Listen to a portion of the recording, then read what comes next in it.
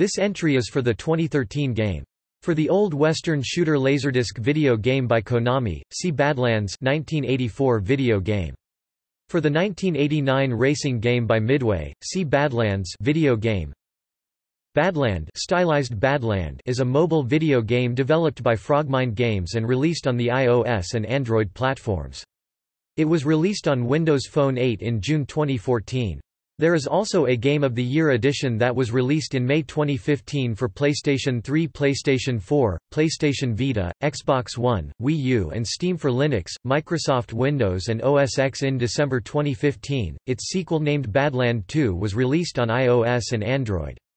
For the same platforms, was released in September 2018, its real-time strategy spin-off named Badland Brawl, where rules are mixed between Angry Birds and Clash Royale.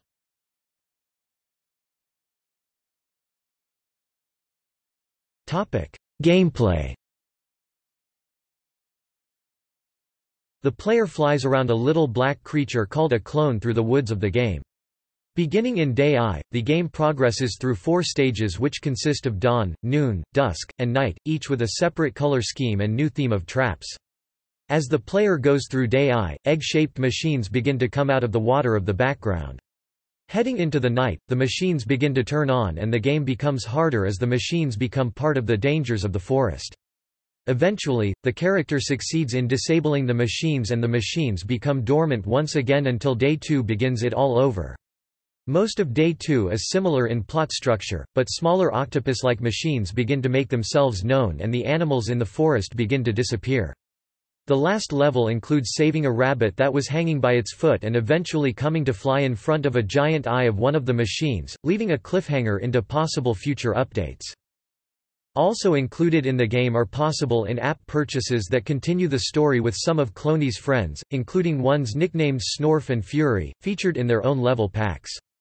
In early 2014, Level Pack Doomsday was released, featuring Fury and his escape from the machine-infested woods. Also included is the Daydream level pack in which Snorf escapes finding the magic of the forest makes the woods not all as it seems to be. In 2015 a new multiplayer feature was released which allowed up to 4 players to play at the same time.